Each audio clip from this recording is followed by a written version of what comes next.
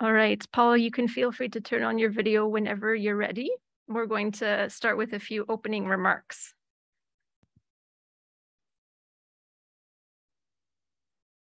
All right, welcome to everybody in the Zoomosphere, but also on site. Hello, Paul, nice to see you.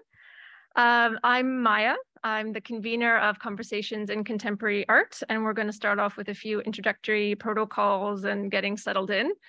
If there's anything I've learned in the past 2 weeks, it's to just take things a bit slower and remember what it means to be embodied in space again and not doing everything via Zoom when you're wearing pajamas and can fiddle with your fingers and nobody sees. It's my pleasure to welcome you this evening.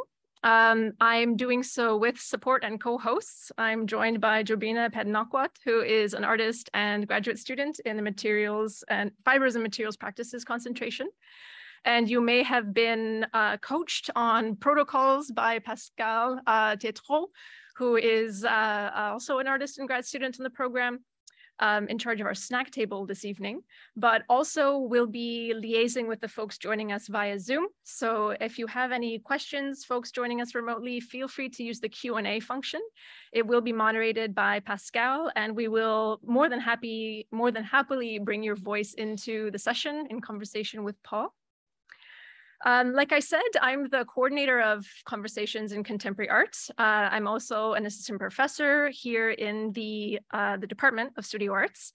And Conversations in Contemporary Art has been running since before my time here at Concordia, since roughly 2012. And it's gone through several iterations and complexions. And it's hosted out of the MFA program, and usually constitutes a series of monthly or bi-weekly artist talks or discussions with curators, panels or discussions with cultural practitioners of various ilks. For the past 2 years, we have, of course, been doing this remotely via Zoom. So we are gradually pulling things back to VA 114, which is where we're based, Paul. It's a cinema, theater kind of space within the Studio Arts building. I seem to remember it being red, but now it's blue. Anyways, we'll be talking about memory and transmissions and obfuscations this evening. But it's with this web of gathering that I also want to make some remarks in relation to territory. Like I say, have been doing SICA for a couple of years now, or maybe I neglected to mention it, but it's 4 years.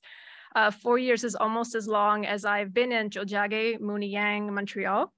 It's gone by in a quicksilver fashion, but I want to welcome us into this space from my position as a settler educator, an uninvited guest on unceded Indigenous lands.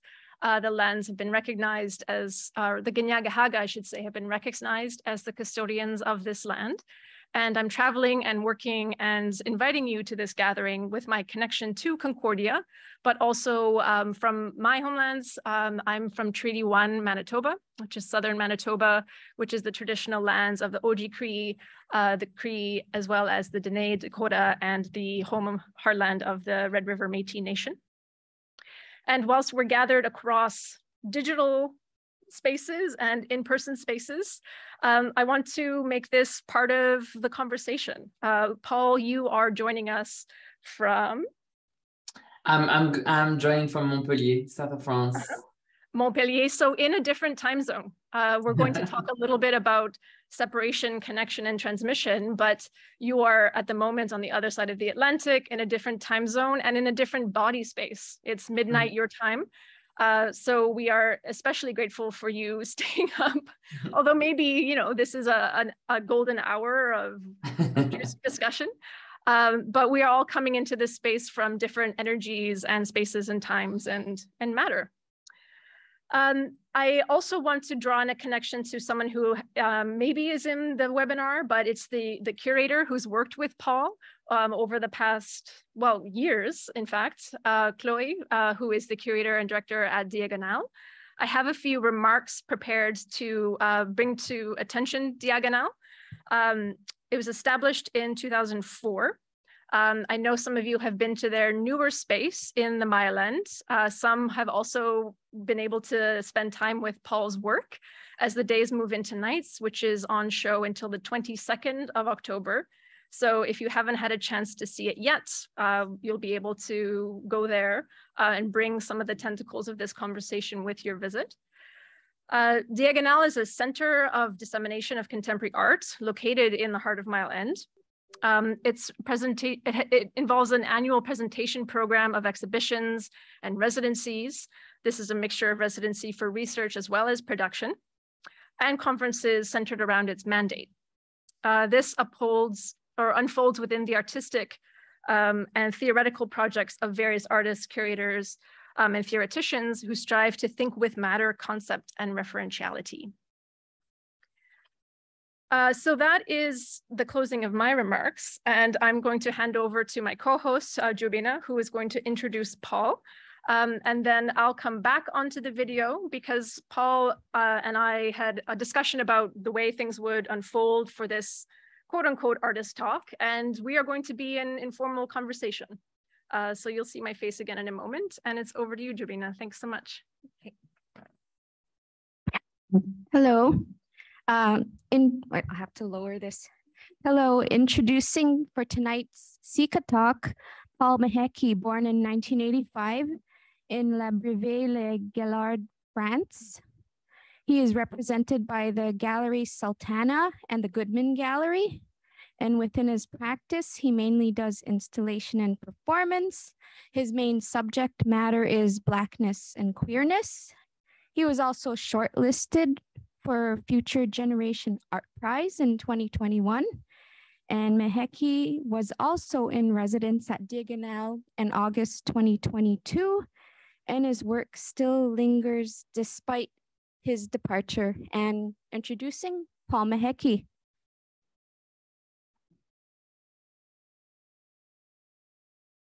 Thank you for that co-hosting, Jobina. How are you feeling, Paul? Good, good. Yeah, it's like I think I'm still on the time zone of Montreal, so it's still okay. Yeah, looking forward to tonight's conversation. Good. Well, shall we situate ourselves in the space of the work that is down the street? Well, a bit further down the street, but in Mile End, in Diagonal. As the days move into nights, some of folks in the audience have spent time with this work already, but for those who haven't, let's bring in some images, let's bring in some reflections, some memories, some energies that you've left in that space for us. Yeah, I can share my screen actually with a couple of, more than a couple actually, of images that I took before leaving. So these are not like the official documentations, but more so like pictures that I took from my iPhone, which actually can be also interesting. Because I'm like very interested in working with like ideas of composition, sketching and drawing that we talked about with Maya a little bit.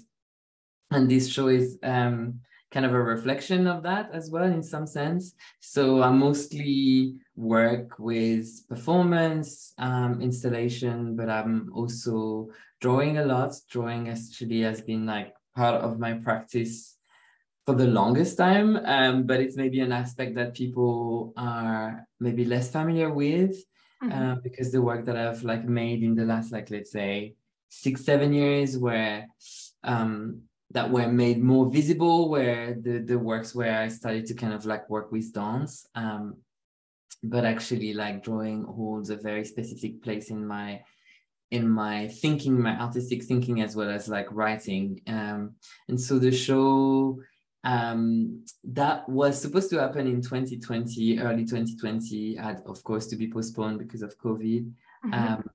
But was following an invitation of Chloé Grondeau, the director of Diagonal, back in 2018. And she had the idea of kind of me staying a longer time, for a longer period of time in order to develop like some of the works that I would be showing in the space, as well as maybe kind of creating a performance that would take place there.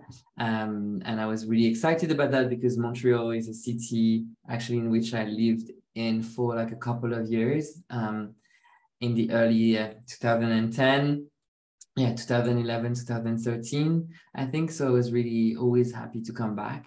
And this show is kind of like has evolved a lot from the moment when we started to talk with Chloe, I think, where she was mostly interested in exhibition projects where I was kind of like looking at water as a almost like as a feminist matter or as a thinking matter. There's something that is very important as well in my thinking, this kind of like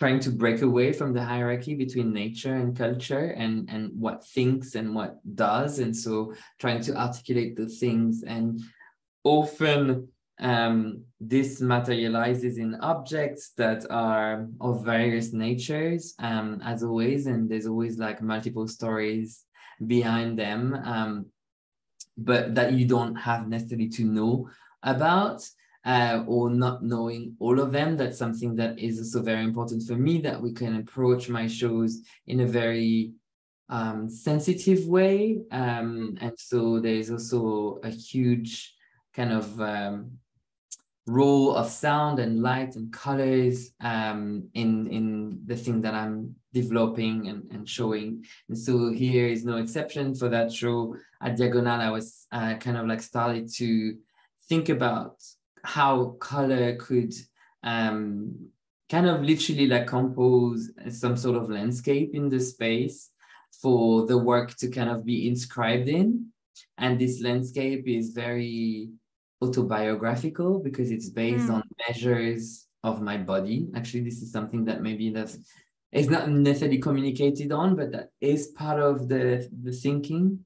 And I'm always, when I'm kind of like looking at what it means to represent yourself and to building this like idea of self-portraiture, how to always think of those representation as an extension towards other selves or other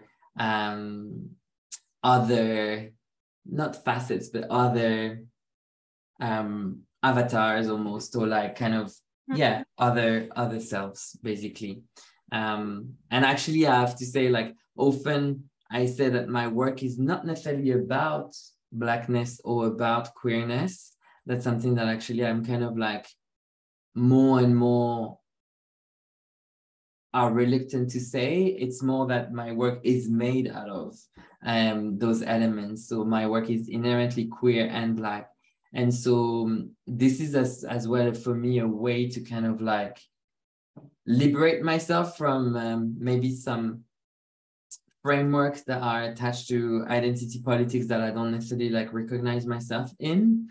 And identity politics have played a huge and very important role at a certain moment in time, and maybe that is less of a reflection of like the generation of artists that I'm part of, where things are a bit maybe more like are going like kind of not against, but kind of in a looking at things like from more of a critical point of view and trying to offer some sort of like space for dreaming, for fantasy maybe, but not necessarily in a romantic way. And I often speak about like this idea of creating like mini kind of like cosmologies or mini environments or universes that are somehow like utopian, but a form of utopia that would kind of acknowledge its flaws and its limitations. That's very important for me. And this exhibition is also speaking from that point of view, because the starting point is embedded in like journal entries that I wrote during the pandemic that were first like never meant to go public, because they were kind of like trying like a tool for me to understand an abuse that I've been suffering of like in the past relationship, and kind of like it was my way to kind of understand and comprehend what happened. And so to articulate that, but quickly it became something else that had to do with like understanding what we mean when we use terms such as like vulnerability or resilience in the political context and in the context of COVID as well, where our social interaction, and very much in the same way as I experienced the abuse, were becoming the site of a form of violence, basically, because of the potential of this like deadly agent that would kind of endanger certain people and put an emphasis on how unequal and how unbalanced our society is. Thank you for sharing that context, Paul. And it's there are so many questions that are permeating in my mind that we've discussed in the past that I'd love for us to welcome the audience into. And one of them is the distinction that you make about bodily presence and making work from a particular position, and the performance that you shared with us for those who could be in the space, so much depended upon your proximity to other audience members, using that energy in the space. But then there are these other elements that you articulate as not being immediately legible to some visitors to the space, particularly the dimension of the creation of the show, having some dimensions of your body. Would you be willing to talk a little bit about how you make those decisions as a dancer, performance artist, somebody who's coming from a position with language and presence, what that unfolding is like for you? For me, this relationship between the audience and the performer is actually central to why I started performing, or why I started to kind of make different types of works rapidly after I graduated from my MA in 2011. When I was mostly doing drawings and installation, I got really, really bored actually in the last 2 years of my master's, and I wanted to think about like some artistic forms that were not necessarily like dependent on certain type of spaces, I think like the white cube and certain type of audiences. So I started to kind of experiment with actions that were happening and taking place in public space, but were completely dedicated to like an unaware audience or a very small audience. And I think like that's really something that kind of resonated with me in my experience of the world, where actually I started to kind of create works that were specifically dedicated to certain people. And whether I would say it or not, the address is still there. And that's something that actually I think I borrowed also from the thinking of like Felix Gonzalez Torres. And so when I started to perform myself at the time, like those first actions, actually some of which like took place in Montreal, were only revealed like years after, like maybe 3 or 4 years after, when I was like first invited to actually show some remains or documentation of those actions. And when there was a very brutal moment when I was kind of invited to take part in, I was selected in this show that is kind of a survey of like a new generation of artists in France, and it's happening every year.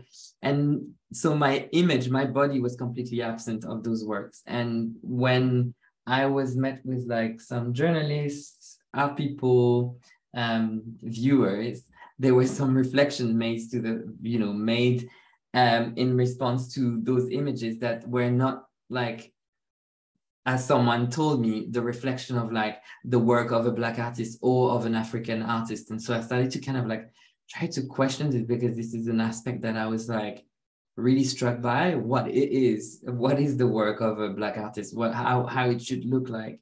And then that's when I started to be, rather than like fleeing away from that, like really trying to wrestle with this and put myself in situations where my body would be present, my image would be present, my identity also made clear. And then it was kind of like a first step for me to introduce myself on my own terms. And so right away, the performance, or whenever I started to use performance, I also started to use dance, because that's something that it's kind of a career that I entertained having like when I was a teenager, and then I kind of quit when I joined like my first art school.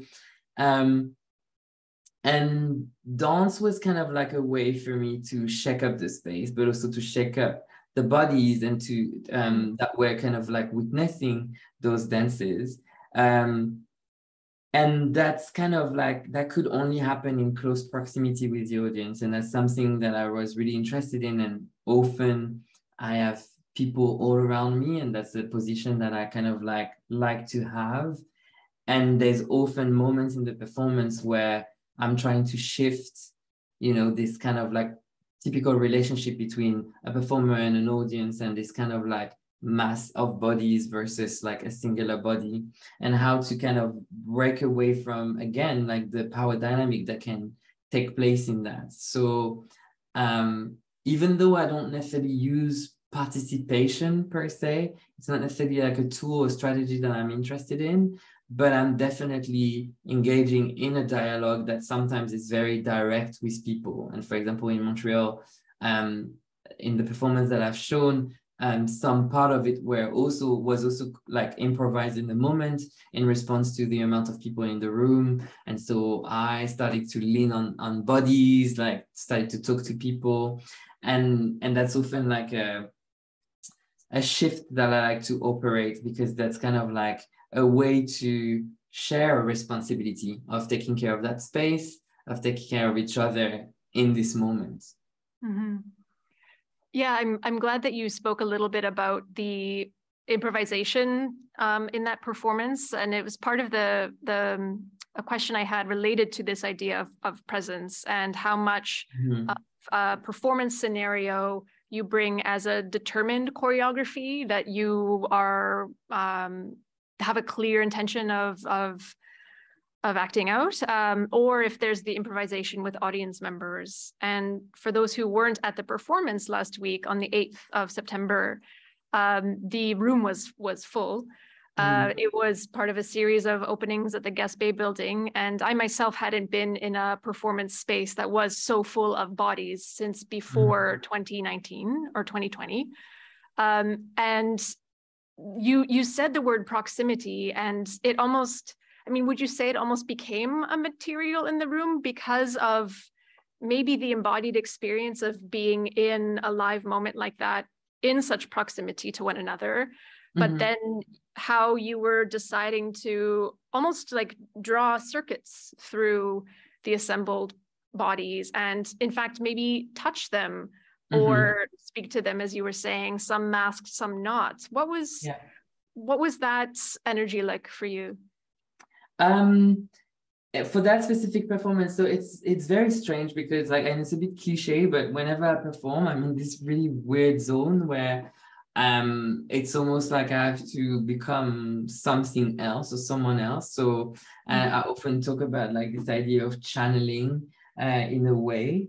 And so in those moments, it's very hard for me to kind of like, for example, I didn't see you, or it's very hard for me to kind of like see who is in the audience, but definitely more focusing on what is the energy circulating. And what I really enjoy feeling is like how this energy can shift and we can kind of like move together, almost like in a way that a wave would form. And that's kind of like those words and the sounds that were played by Drew Barnett, who was my collaborator for this iteration of the performance, were kind of like sending ripples that I could witness in the audience. And that's something that, in terms of improvisation, I would say, and it's almost like in that case, I wouldn't necessarily speak about improvisation, but more like the form of response or call and response. So I'm throwing something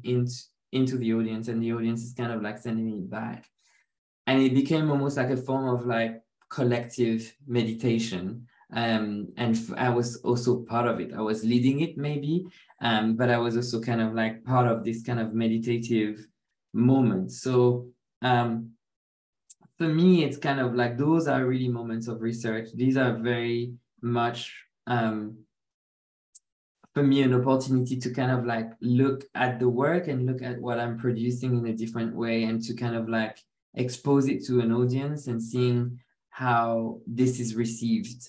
And so it's very it's something that I missed during COVID in a way, because even though I discovered that I was maybe a bit more of an introvert than I think I was, or I thought I was, I still, in the context of my work and in context especially of the performance, need that kind of like surrounding audience. I think that's really what is interesting in me, and interesting me in the performative space. And it's maybe less about making images than like creating some sort of like communal experience. And so definitely, like, I think these energies or this tension between me and the audience, and the numbers as well, like of people, are definitely becoming like a form of like material for the work to exist.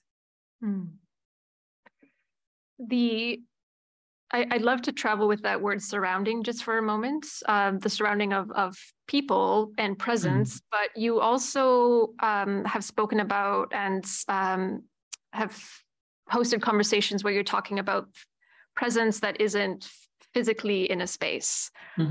So transmissions through cosmos, ghosts and rhythms of ancestors. And I would invite us to start perhaps with language. Language as a material that can surround us, and that you can work with as a material. Do you view language as a material? Definitely. And that's something that actually, it took me a long time to kind of like actually exhibit or even publish the text that I was writing. Or that like the thing that I was producing in writing. And then it's always, alongside dance, it's always been part of, like, from the very beginning of me performing for audiences, text and words have always been part of this. And I think, like, I don't know, it's kind of like, I use a lot of references like in my work, but they're not necessarily like, for me, it's less of a way to situate the work than it is for me to find, like, to resonance or to enter in resonance with other thinkers. And I think in that terms, like, in that way, words are also, becoming like some sort of like a material, because, like, for example, when you said that, like, I started to think about Guillaume Kengem, this French writer who wrote a lot about, like, gay imagination in the Paris of the 70s, that describes, like, language, that we tend to forget that language is only the container of the universe, or a form of container. And I think that's really important. Like, there's definitely things that words can do and things that they can't. And I think, like, that's very important for me to keep this tension between what is being said, what is being written, what is, or vocalized in a space, and what also happens outside of this. And so forms of communication that are non-verbal, for example, and that's where, like, drums and rhythm is super important for me, vibrations and resonances, because they are affecting us physically in what, like, kind of like the water inside of our body, our bones are responding to it or are receivers of that. And I think that's like something that is often present in the sound element are accompanying the works. But it's also something that I was thinking of, especially during COVID, like, it's kind of like how to experiment with a form of touch that is kind of like not about physical contact, or that has to do with something else.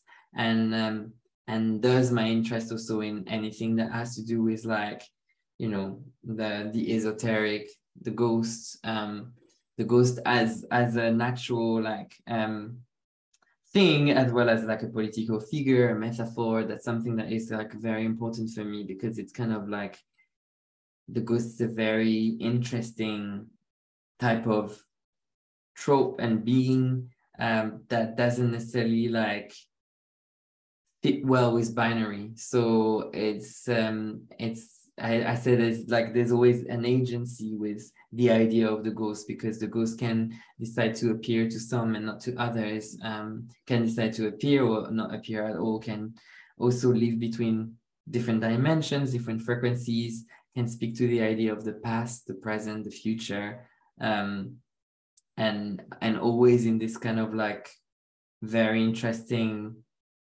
movement oscillating between the visible and the invisible. Yeah, I appreciate the point you make about the agency of ghosts and spirits and spectral presences. And I'm connecting that to, again, this word of surround, like when you're in a performance space or in a bodied space with other entities, that there's a hospitality perhaps at hand. And a ghost can like has the agency to appear or be present or not, and to manifest that presence in different ways. Would you be willing to talk a little bit about how you set up that space of the performance, maybe particularly with reference to light and sound as a form of language? So for the one in Montreal, it was rather simple. It was just like, it was rather simple in terms of light and sound, and I wanted to keep it that way because this work was more of like a sketch, or like a kind of me trying something out, like some materials that I've been like toying with in my mind and that I wanted to see manifest in a space. So in that sense, it was like in Montreal, it was very kind of like traditional. The lighting was doing what the lighting generally usually does, and the sound as well. And on top of that, it was music. So that was kind of like a very specific approach to sound. However, by the past, I've been also working with sound and light almost as kind of like other performers on stage. And so, for example, there is this work that I created in 2019, between 2018 and 2019, and that was shown a little bit like in Europe and in the US.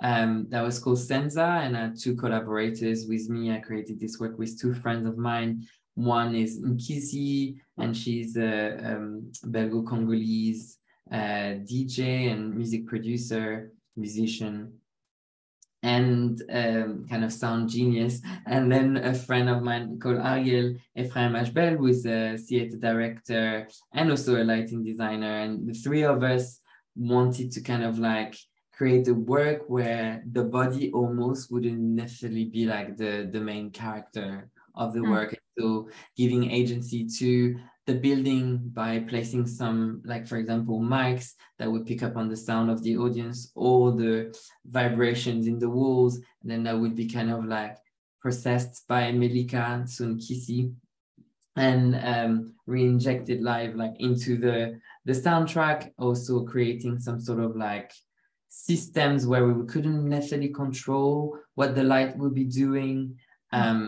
And working with light in a way that was less about like, shining a light on a body or making a body visible in a black space, but rather like trying to find also another language around that. So how the light could go against that and actually kind of invisibilize me, or even like take over me. And then the center of that was not like my physical presence, but it became something else. And so, that's an example I can give, for example.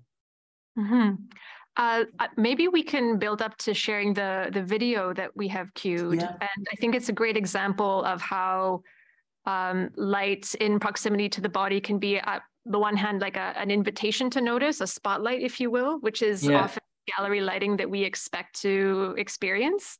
But it also can be it can be obscure. Like there are things that happen in the shadow, and that is also an invitation for that movement. If I can say just 2 words about that, because that's true. It's actually like, I didn't even think about the video, but it's actually like a follow-up to that work. That was a performance called Senza, and this one is a video work that I presented in Ukraine last year. Actually, it's crazy to think that, like September, exactly around that time. And the sound has been produced by a studio of sound designers, and that was the first time that I was kind of like working in that way, and thinking about sound as also a tool for the choreography, but also like the storytelling. And you'll see, and the lighting is kind of like the few instructions that I gave to the studio and the DOP was the idea that I wanted to replicate almost like the phenomenon of an eclipse. And so the idea of like the obscuring celestial body. Mm-hmm. Yeah, and the invitation to think of the celestial body as in the cosmos, but also the corporal. Yes. Okay. Yeah. Maybe that is a welcome cue to Jean-Francois to please start the video, and we'll play it for a few minutes from the beginning. Thank you.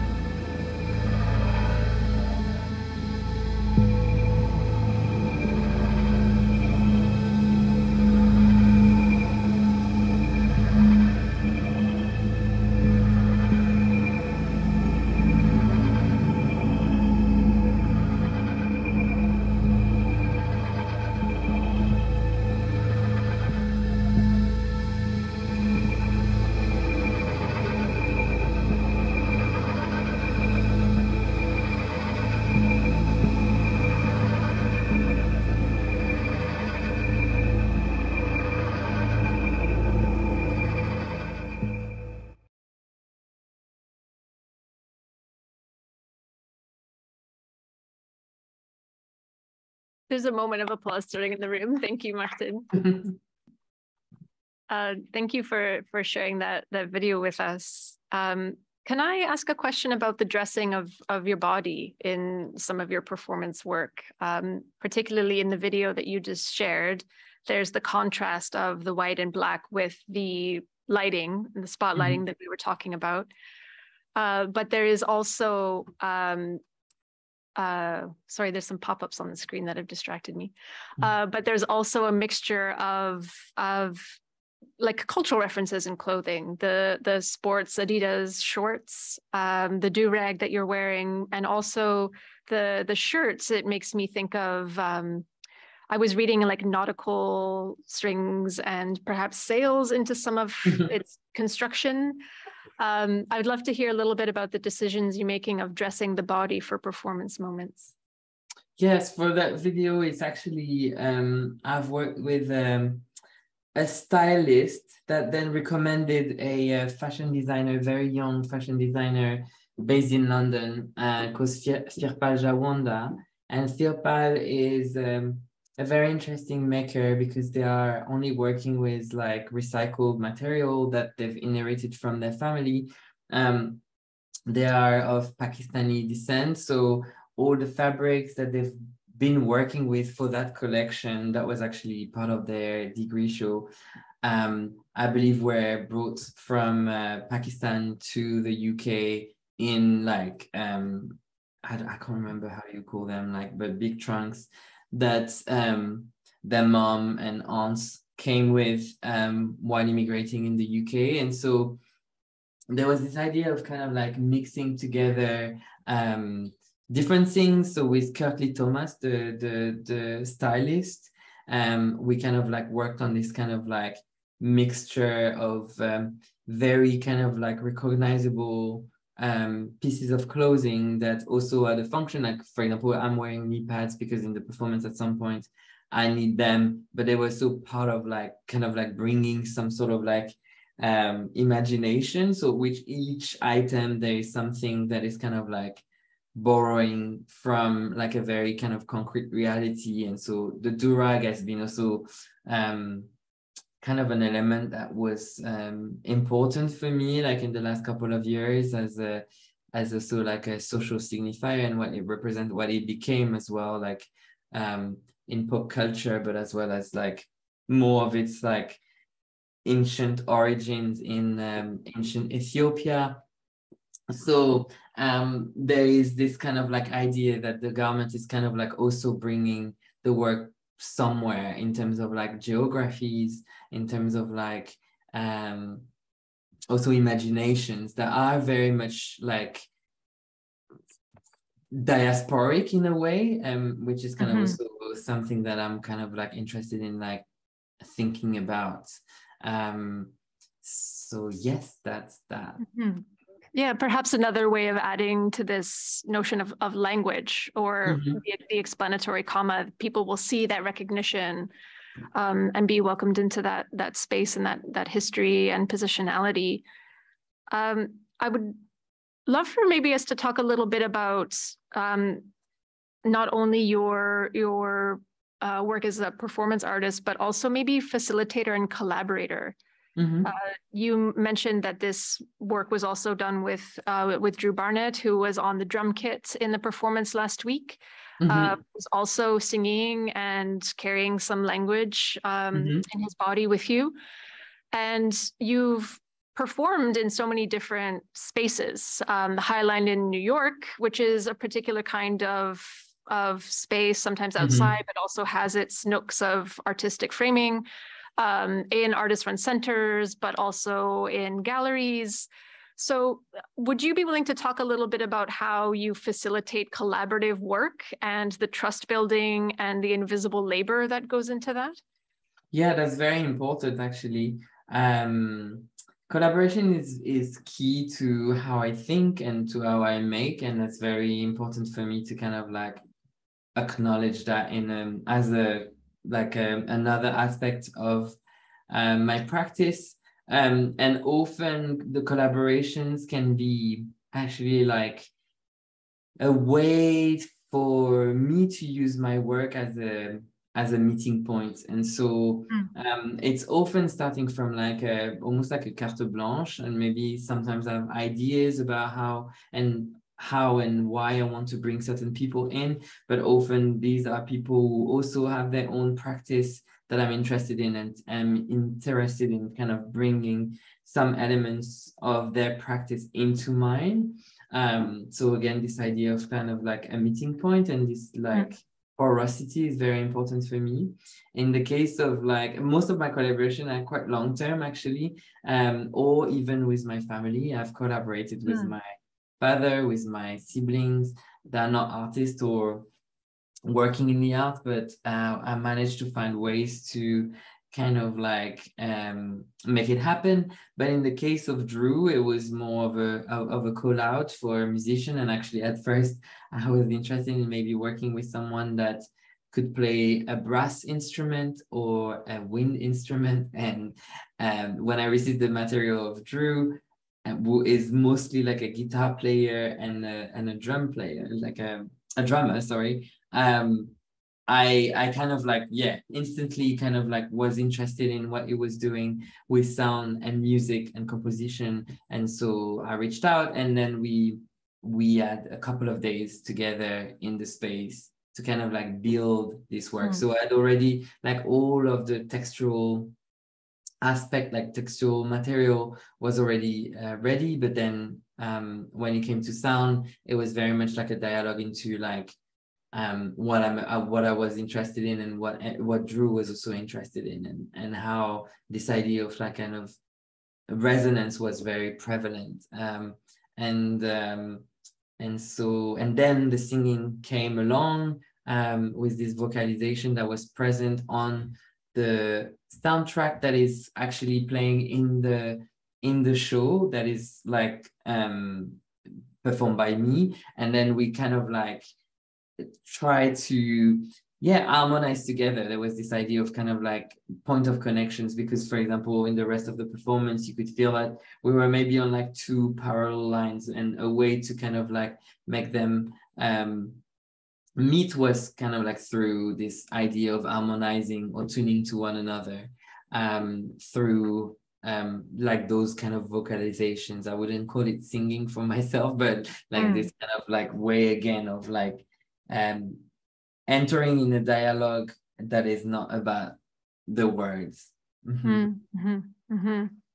Yeah, and the frequencies and the call and response I thought were very you could feel it in the room of the sound enveloping bodies and then ricocheting in the space. The other talking point I'd love to share with folks is something that you and I spoke about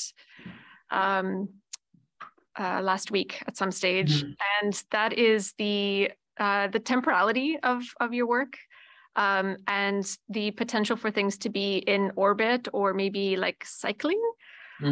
So on the one hand, that relates to what you were just offering us about the call and response and the sound of a space, but then also carrying a thread across works and sometimes returning to past works that may be bringing in self-portraits of yourself, things that have been part of performances, sculptural items, language that you've been carrying with you, not only as a choreography in your body, but also maybe text that you bring onto the walls.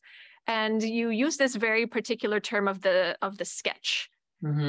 So I would love for us, and then we can maybe open it up to the folks in the room and online, to talk a little bit about the sketch as process in your work and drafting of work. Yeah, it's like, it's even more maybe also interesting to think about like the sketch, the rehearsal, and the attempt as like maybe synonyms in how I'm going to speak, because that's an attempt of mine of kind of like trying to think about how do we exhibit a practice versus how do we create images. So for me, like even when it comes to drawing or it comes to objects or performances, I really like to think about those things that are not fixed and they can exist in one space in one way, and they can just like travel and evolve and be repurposed elsewhere. And I think like that's something also, that's the way I work. I really work by like phases, and things like one thing is like bringing another and so on. And I really like this idea of a loop that would kind of, with each repetition, would also be different, come back different. And that's a bit an idea also like tied to this idea, to the cosmos and to orbiting, to the practice of orbiting. So for me, like, for example, this performance with Drew, although I call it like a sketch, it is a work, like it is a proposition. And for me, I don't see it as a lesser value, because that's kind of like how I wanted it to exist. And maybe the idea of a sketch was more to reinforce this idea that things shouldn't be fixed. And both Drew and I, we spoke about it a lot, because like in both our practice, like we have attempted that several times, but it is nerve-wracking. It's actually like very hard to, for example, rehearse in public for me, or like to have people witnessing me trying stuff out live. It is very, very hard. But that's something that actually like I really believe in, and that maybe I'm very interested in again, like and going against this idea of like making image. So this idea of like an image being something that would be fixed, but that is up for debate, because I also can think of images that can have this quality of kind of evolving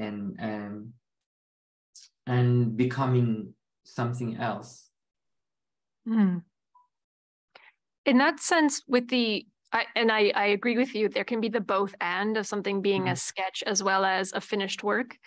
And because we've been talking about the transmission of of energies and conveyance, are there instances of moments where you've intended or planned on having an item or sound frequency like reflections of unresolved shadows, which is in the show at Diagonal, has like a sonic component that is very much about receiving transitions and vibrations. Are there moments where you think, okay, no, actually this isn't for this space, and there's a withholding decision that you make? Yes, and I believe that even sometimes the work is deciding for me. Sometimes some works refuse to arrive to certain places, or sometimes they refuse to work in a certain space, and I really trust that. So I try never to force or to enforce something onto the space, as well as like it's the same with the performance. I'm not interested in enforcing something onto the people who are witnessing the work. So yes, definitely, that's like, and I think that's why it was really nice also to be able to spend a month in Montreal with access to the gallery, like pretty much 24/7. And so things could kind of like exist in the way they should exist in this space. And of course, it's like, I mean, it's a very romantic way to frame it, but there's also like, you know, restrictions in terms of like budget and what you can do, and also like just time and resources. But for me, I really do believe that, like, and for example, some aspect of the installation were supposed to be different and stuff, and I decided to kind of like change it. And I think that's also what makes like an exhibition for me a moment of research. Yeah, absolutely. I wrote down and drew circles around some works refuse, because that on the one hand is a very poetic claim, but it's also a very important reality in an artistic practice, especially with so many logistics at hand as we travel to different spaces to be in residence and depend on the time and attention of other people, which definitely is a segue. Sorry, go ahead.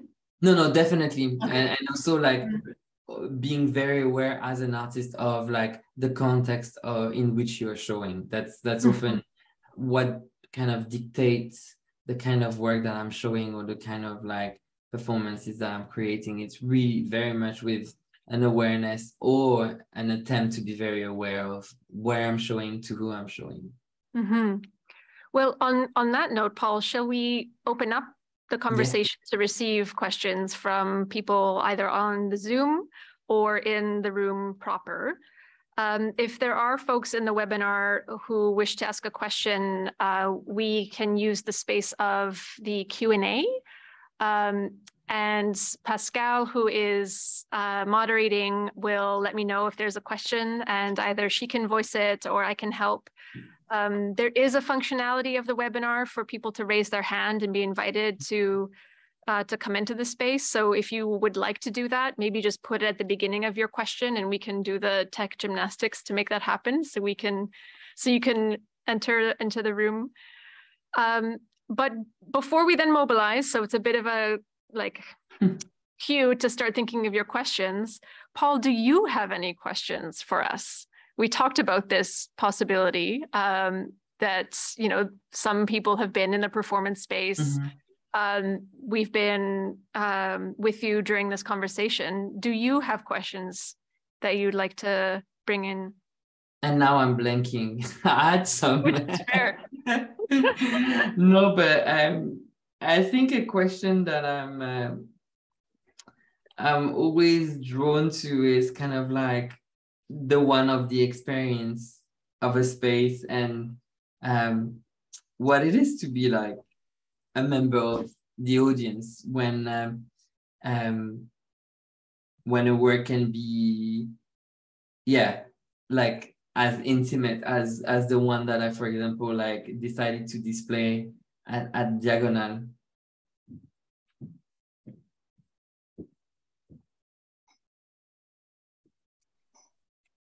I have a roaming microphone for anybody that wants to share or communicate their experience of the performance last week if you were there.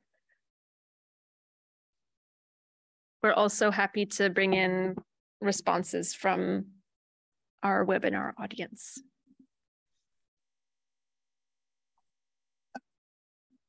Oh, and I should add, I'll mask myself as I'm coming through the audience.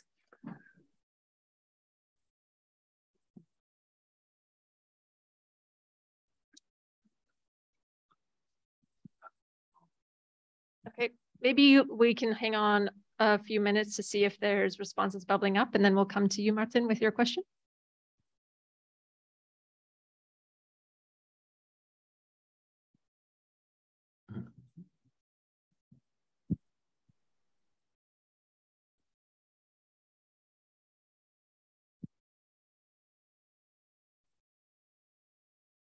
See, the audience isn't used to being asked questions. Isn't that an interesting social practice? Yeah. I don't want to be gossipy, but I do also. I have this habit when watching or being in the space with performance art of watching or paying attention to how other people in the space are receiving the performance. So it's sort of like a meta, like I'm watching, taking in what you're doing, but then seeing like, how are other people responding? And there was a very interesting mixture of behavioral responses to you coming into the audience's space and sort of breaking that divide of body performing, audience watching. And there was always a careful attempt to make space for you and to make sure that you could expand and take up whatever space you needed to do what you were about to do. So my question is, because you've done, I guess I'm volleying back the question to you, Paul, because you've done performances across so many different cultural geographies, what kind of responses do you expect or anticipate or then like improvise off of? I rarely expect certain like responses, or I really come in with an idea of how the audience may react actually. But I can definitely attest that there's like very a range of reaction that um sometimes can be really unsettling, or like that can really like throw you off. But that's also interesting. That's also what like kind of the work does. And as soon as you invite and you extend yourself to a public, then you're like up to against like a lot of things. Most of the time people are very kind of like well-intended and also caring. So that is kind of like also nice. And what I described is kind of like what I felt at Diagonal was very much this idea of like a wave against which I could lean in, or I could go against as well. And so I think that was quite interesting. Also because the audience for like it was rare, but for example, there was my mom in the audience, and she was rarely able to see my work. So that was kind of like quite special. There were also friends that are not really art related that came in. So that's also adding a layer of I guess like affectivity, or I don't know, there's something that has to do with like the affect. But I rarely expect people to kind of have a specific reaction. It's the same with like the physical works, with like the static work. I don't expect people to kind of like take away one specific thing when they see the show. I'm very much interested in this dialogue, by proxy with my work, between me and my work, and between the audience and my work, and therefore also between me and the audience. I appreciate. Is this working? Yes, I appreciate that openness to have a set of conditions to which people can respond as they feel comfortable. I also want to add that there was a small child next to me during the performance who was maybe 4 years old. And it's such that's such an interesting context added to anything that is performance-based. I think because you don't always know how people are going to respond and the questions that come forward. And the child who was there was asking a lot of questions about why is he doing this and what's happening now, because of course she couldn't see, and then wanted to go play the drums. So that idea of like what is allowed or not in a space became also palpable, just because I was next to that child, and I was also thinking, oh, that's a good question. Like, why can't you go play the drums? And what would that then do to the performance moment? That's that's really interesting. I think like that's kind of like also something that I was able to witness in like different cultures, where all spaces or audiences that were very different. And most of the time I'm performing to kind of like art audiences, but I found myself in situations where the setup that I created was kind of inviting all kind of like energies, good or bad. Yeah, absolutely. So there's a question here from Martin, who is an artist and also part of the grad program here in Montreal Jojage. I'm going to pass you the microphone. Are you okay with the mic? Yeah. Great. Hi, Paul. Thank you for being here with us and showing us your practice. I have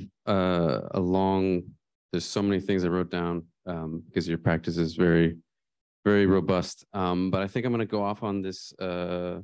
I'm also a performer, and so I'm interested to hear, and we kind of touched on this briefly, and unfortunately I was there at the performance, but was called away, so I had to leave right as it started, so I missed some of it. But I'm curious, because I've felt that there's like a thirst from the community for performance right now because of COVID, and because we don't want to deal with performance through screens. And I'm just curious how like going through a COVID and then performing now in front of publics, how that's changed maybe your practice as far as like your approach with the audience or with yourself. Is there a reaction that you're going for? I think weirdly enough, after in Montreal, I realized that I kind of forgot about COVID. And the next day I was like, wow, I was very close to a lot of people. And and I was not very like responsible in that way, because also I kind of engaged, with this kind of like physical contact at some point with some members of the audience without necessarily thinking of like that they could be vulnerable and I could carry the virus without knowing and stuff. So that was an interesting afterthought. But in the moment, weirdly enough, for that performance, I kind of had forgotten about COVID.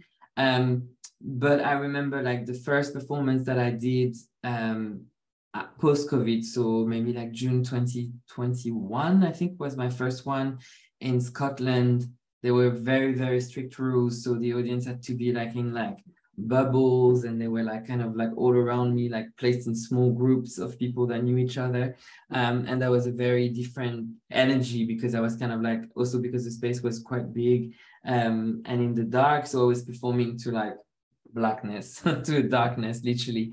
And I was also kind of like interested in this in the context of that work, because there was a way of working that I had never really engaged with, really, that is actually maybe a bit more traditional in that sense, where you have a space like kind of like dedicated to a performer and another space dedicated to the audience, and it's kind of like this look from like the outside in. But I think like it's definitely emphasize my interest in what it means to be in contact, what it means to kind of like also expose yourself to almost like this kind of like, form of contamination, whether it be like the virus, but also I'm thinking in more metaphorical terms, maybe like when I use, for example, copper and acid in some other works of mine, there is this reaction that is created by the encounter between the acid and the metal, and that creates something. And I think that was kind of like, weirdly enough, COVID has been a relief a little bit at some point, like not to have to perform, not to have to be in a space, but also to kind of like redefine my relationship to performing, and this idea of like the presence and having to be present in the space. Then I realized my practice was so dependent on that. And so whenever I perform now, I think it's like rarer that I kind of like go to performance. And when I'm interested in the performative, I think it's like with a lot more intent or a lot more reflection about what it means to be present in the space. That question, Martin and Paula, I suppose it adds another layer to the term transmission that we've been talking about, transmission and something being viral, and how that travels through proximity, and it's a reality that we're now living with, and part of a embodied practice. The next question comes from Kelly, who is a member of our faculty here. I'm going to pass the microphone. Hello, Paul. I was drawn to this. I wasn't at the performance, but I'd like to ask the question about what the role of the textiles are in your work, because I was very much taken by the poster image and also then the video that we saw tonight. But I have no idea what you were wearing or performing in for this performance that we've had a lot of talk about. So could textiles bring their own inherent meaning and associations and choices. So perhaps you could just elaborate a little bit about that aspect of your work. Textiles have been also an important kind of part of the vocabulary that I kind of developed through the use of curtains, for example, onto which I was kind of like printing texts. And the first time that I did that was really like to kind of like use the curtains as a very functional object that would kind of filter the light through, but then as well as an excuse almost to exhibit my text. And when I started to work with those curtains, for example, it was around like 2015, 2016, the idea was to kind of like, kind of play on this idea of like an object that is so tied to the domestic realm, and therefore is kind of like addressing the body in this very direct way, because it is made like in its proportion, in its function, in relationship to body, without necessarily like representing one.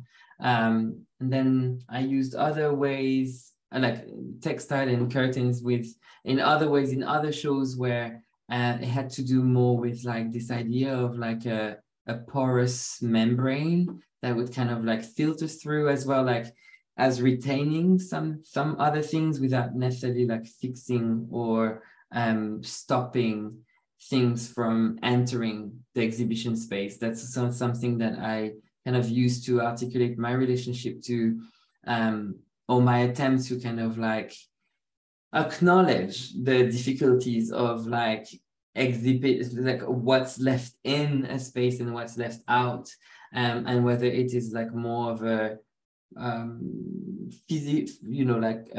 philosophical space or an actual like physical space, like how to embody like very abstract concept into a concrete space. And textiles and garments have been helping me to do that, because as you said, they come with a set of like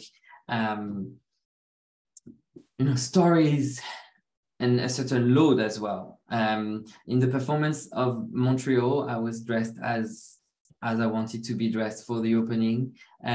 So it was less of a costume or something that I thought about in relationship to the performance. But it's often the case, often in the performance work, I wear specific clothes that I'm interested in because they are referencing to something or some figures that I want to bring in. And most of the time, these as well are ghosts, because I don't necessarily like talk about it in the performance, or the performance is not necessarily about that, but I want them to be present. Perhaps what we wear to the vernissage and opening is also a costume. Oh yeah, definitely.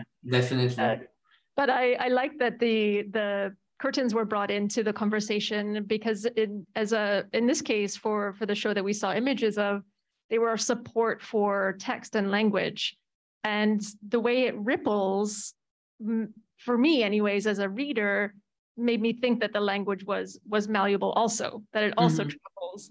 I was thinking of the poetry of Canisia Lebrun, who identifies as a poet who's also dyslexic and sees words as changeable and malleable and movable.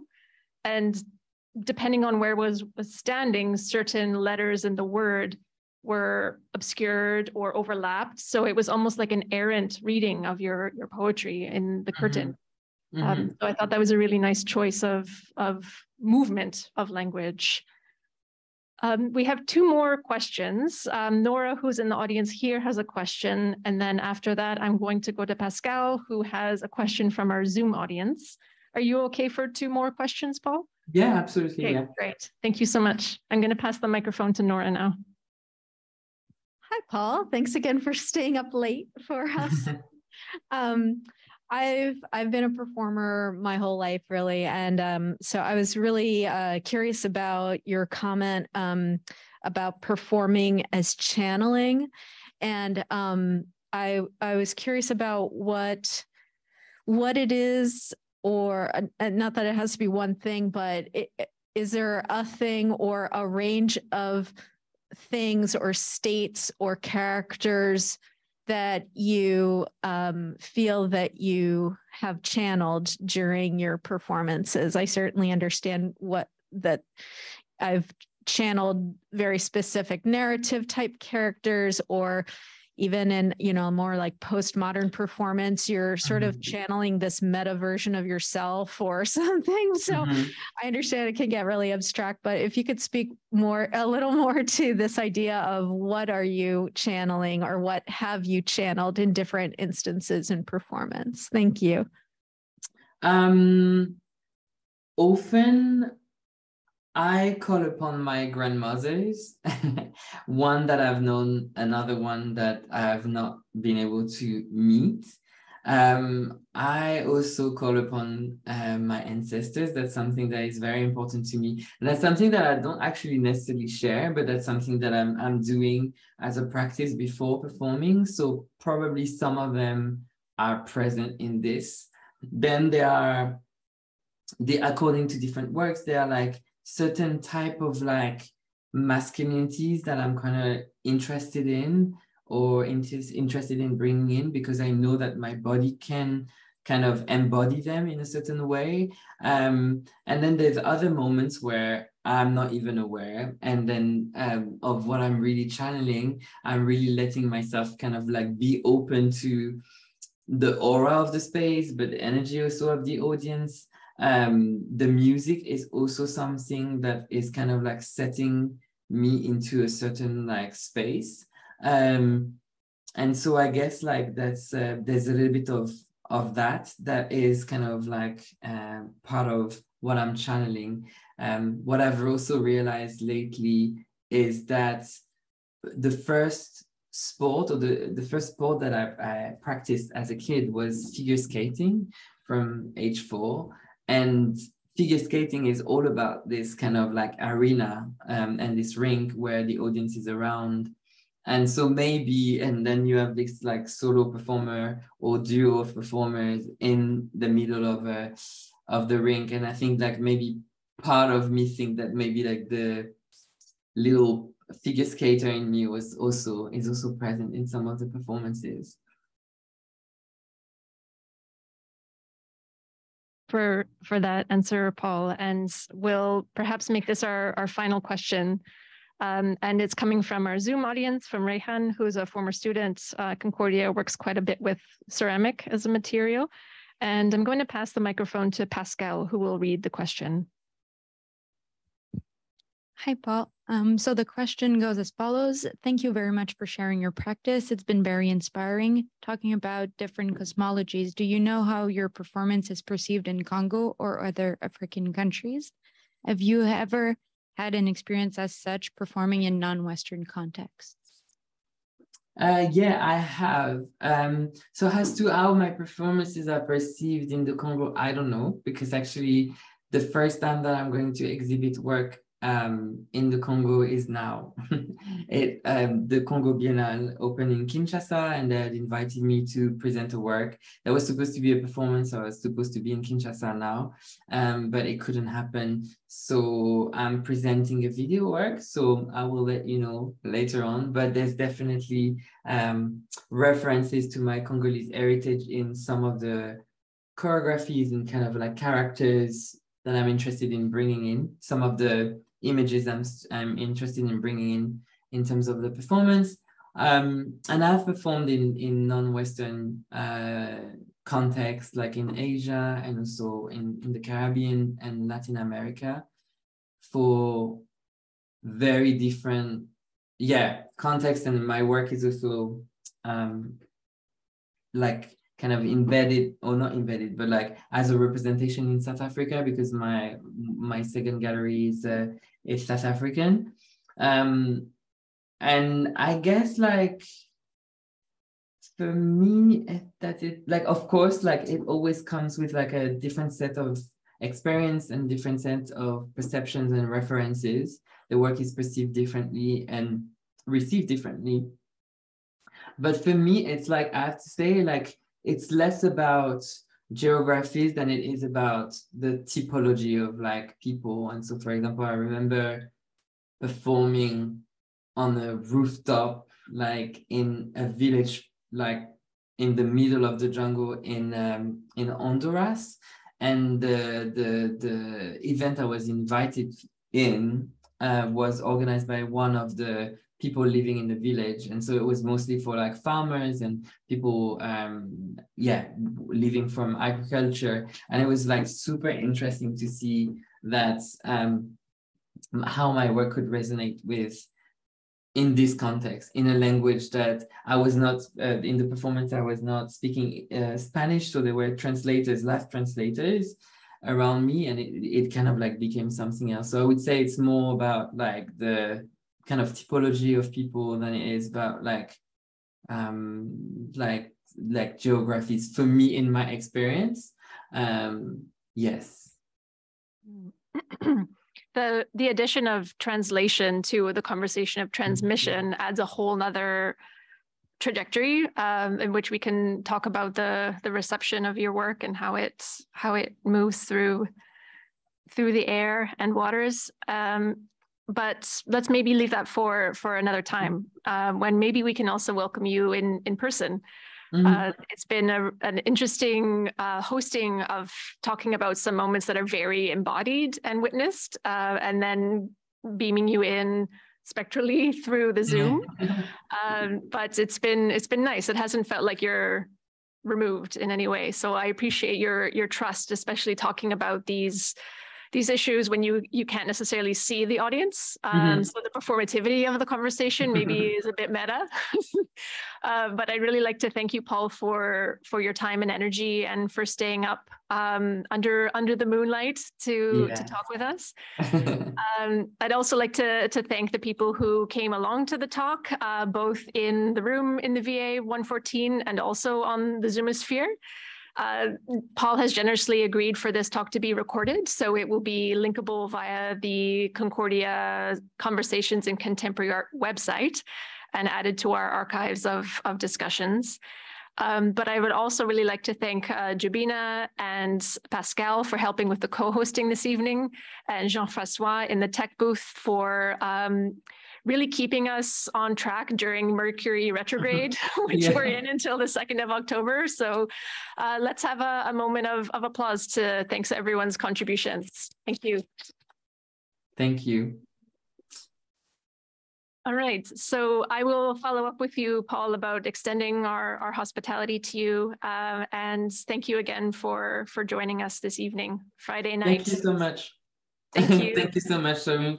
Thank you to everyone I cannot see, but yes, it was a pleasure. Smiles and chuckles are rippling through the room. So thank you so much, Paul, and have a wonderful rest. Bye-bye. Bye for now.